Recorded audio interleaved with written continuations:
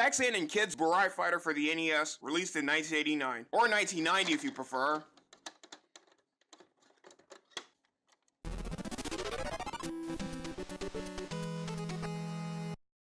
Before this gets kicked off, as always, I'd like to pass along my acknowledgments to Matt Michael and Sarah Rostone from Fryen, California, Rob Carballo and Lord Bifflecup from Geek Beat Radio, Manta Ray Vasquez, the Lava Buster from Connecticut, Mike Bianchi and Justin DeLucia, some call me Johnny Ortiz, Erica Derrickson from Erica's Eye, Deirdre Fisher from Baltimore, Aaron Stapish from Retro Liberty, John Lester aka GameStar81, Dave White and Joe Redifer from GameStack, Glenn Ty Dubois, Bit Brigade, The Protomen, Mega Ran, Samus with 2 M's, and Harley Bean. With that out of our system, onto the story.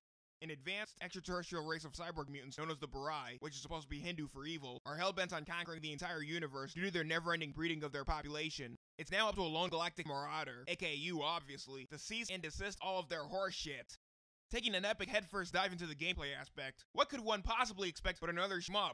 A human-oriented shmup, I might add, in the style of Capcom's Sidearms, Section Z, Legendary Wings, Forgotten Worlds, Natsume's Abadox and SCAT, or Special Cybernetic Attack Team for short, Victor Kai's Troubleshooter aka Battlemania, DreamWorks and NCS's Wings of War, and the like. Upon selecting one of 3 difficulty modes, Eagle, Albatross, or Ace, easy, normal, or hard respectively, it's off through 7 different areas as you're out to eradicate the Burai menace. Your nuts and bolts control layout consists of your D-pad moving your rocket pack glide right around in 8 available directions, firing your desired weapons in said available directions, no matter which way you face via the B button, and deploying a screen nuke via the A button, the latter of which will be further elaborated upon momentarily. Getting to the weapons themselves, with the obvious exception of the Big BF standard laser cannon, there's 3 types that you can acquire and enhance, depending on which letter is displayed, ring laser or missile singularly, all of which are discharged at all times. While both the former and penultimate can be deployed in 8 directions, the latter can be deployed in only 1, right. However, upon advancing one of the 3 to a specific level, depending on how many of the same lettered amulet that you've procured in a row, your current weapon results in various effects, a 3-way spread version of the ring, while another is fired parallel to the center, hence a 4-way. Your lasers deployed in 2 parallel directions simultaneously, and later 4 depending on your trajectory, and your missiles are deployed in duplicate, traveling in 2 parallel directions regardless of where you aim, along with occasional speed amulets that allow you to travel quicker. Should any adversary, projectile, or hazard happen to collide with you, or vice versa, or if you're ensnared between the screen's edge and a landscape portion, your ass is instantaneously disintegrated. In other words, expect the 4th of July to come wicked early this year. Thus your speed and current weapon's firepower are relapsed back to piss all, cause common shmup logic, I suppose? So, what types of threats are we dealing with, one might ask? Oh, I don't know, every goddamn thing! Various foes range from biological and mechanical creatures alike, insects including fleas, reptiles, what have you, as well as turrets, exploding orbs, the whole goddamn 15 Kurix. Hazards ranging from rotating cotton like boulder rod tentacles, falling rock slabs, gigantic stone needles, I can go on for God knows how long and never zone out once. There are 7 stages in total, all of which, with the exception of areas 3 and 6, are mostly forced auto-scrolling side-view fortress areas guarded by a relentless pissant Burai creature that must be wiped the fuck out in order to proceed, from the gigantic crab and Jazzapede, all the way to Skullfang, Torchwing, and finally the nefarious Slime Dragon. The aforementioned stages 3 and 6 are top-view areas in which you're tasked with pursuing and putting the old kibosh on their respective weaponized bases via their turrets, in the style of Namco Bandai's Bosconian, Technosoft's Thunder Force 2, and even the lesser-known Cosmo tank on Game Boy by Atlas and Asuka Technologies and the like. But trust me when I say this, attempting to fulfill said myriad of goals is near goddamn suicide, and each time you get wasted, as always I don't mean the drunk or stoned kind, no way. The enemy base's locations are always randomized, hence the introductory radar map shown, which I strongly suggest studying beforehand. Oh, a few other hints I regretfully overlooked. Every time you wipe out countless waves upon waves of adversaries, they'll leave behind these red pods which you can gather, and they'll raise your cobalt nuke gauge by each interval depending on how many, in said case each 4.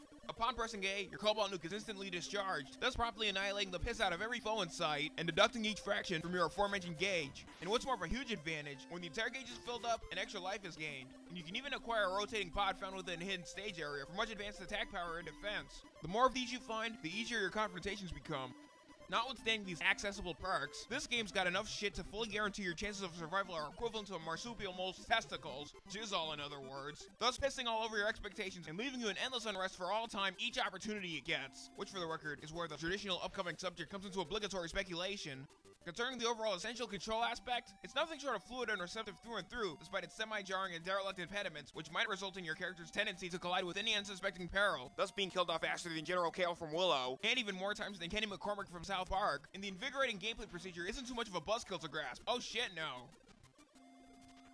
Challenge-wise, as unequivocal as this game tends to be, if you're still expecting something of a spring picnic, oh how devastatingly wrong you'd be. Don't even bother. In fact, this makes Shakan the Forever Man, Hagane, and Silver Surfer combined fall under said category, but I fucking digress.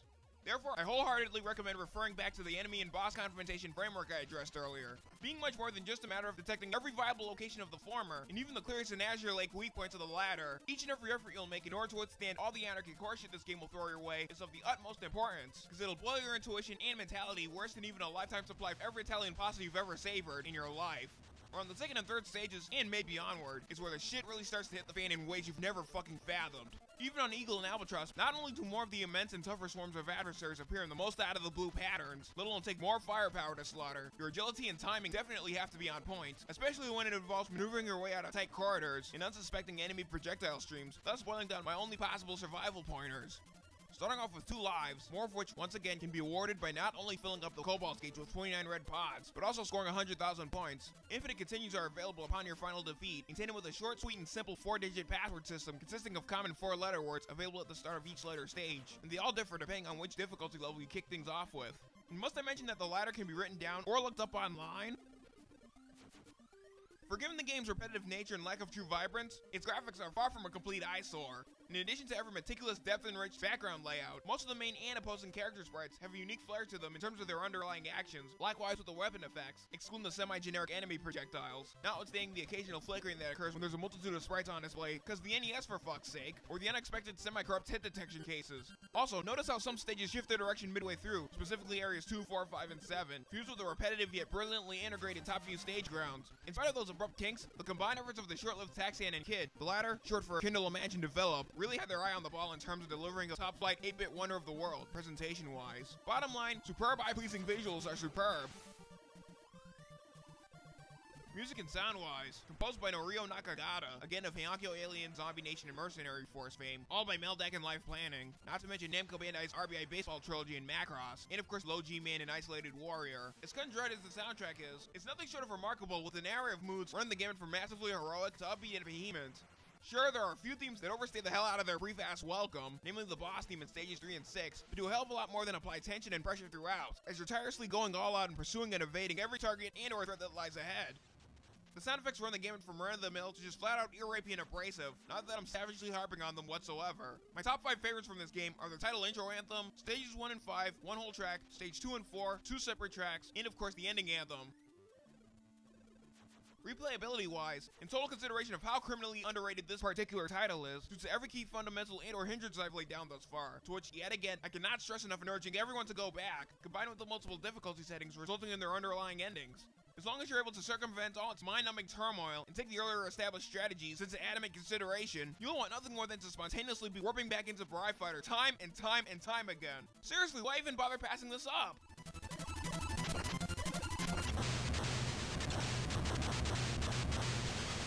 Before I forget, there's both a deluxe Game Boy port and a Game Boy Color remake, the latter of which was released here under the generic title Space Marauder through H-Tech, both not long after the NES version, and roughly a decade later respectively, minus the top few levels of course.